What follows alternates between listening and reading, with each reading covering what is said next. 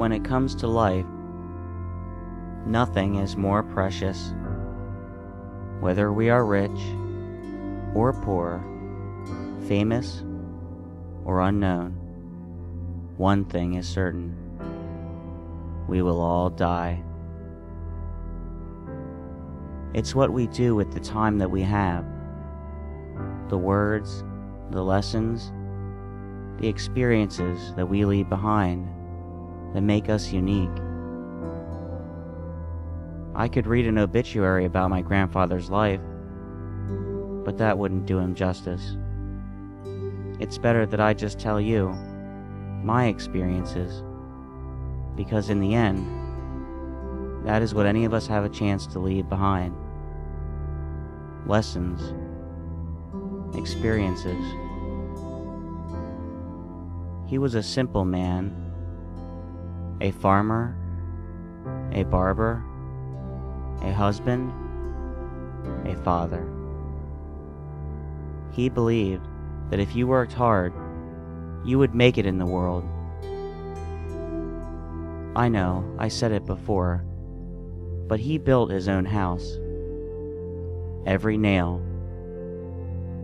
He had a barber shop in Amityville, and he used to give me and my cousins haircuts.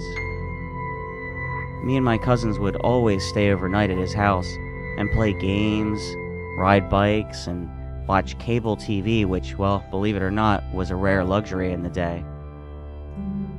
My grandparents would watch with us, and my grandmother, well, she loved to watch Bugs Bunny. My grandfather was a bit of a jokester. He would take us out for walks, and he would take two sneakers and tie the shoelaces together and toss them over the power lines to get them stuck up there. I know, that's awful, but it's one of those things that he actually did. He was in the war, only because he was drafted and forced to go, or else go to jail. If you ask him if he ever killed anyone, he never answered.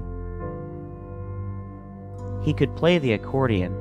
It was such a fun and strange thing to see him pull that out when the family got together at the house. Family would always get together at the house. I got a pine tree on Arbor Day at Pine Forge Elementary School. Since my family lived in a trailer park, we decided to plant it at my grandfather's house, since he owned the land. To this day, my tree still stands. It's taller than me. My grandfather hit me once. Just one time. I know, you're probably thinking that this is a bad thing. Well, it wasn't. I lived a pretty easygoing childhood, and what happened, well, I said something just so stupid and so ignorant that he gave me a quick smack, and I knew right away that what I said was stupid, and I knew that I had crossed that line. I respect him all the more for that. He even knew how to fly a plane.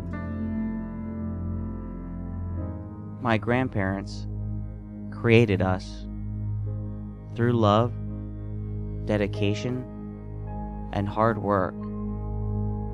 For them, family and life were everything. I could only wish to be half the man that he was.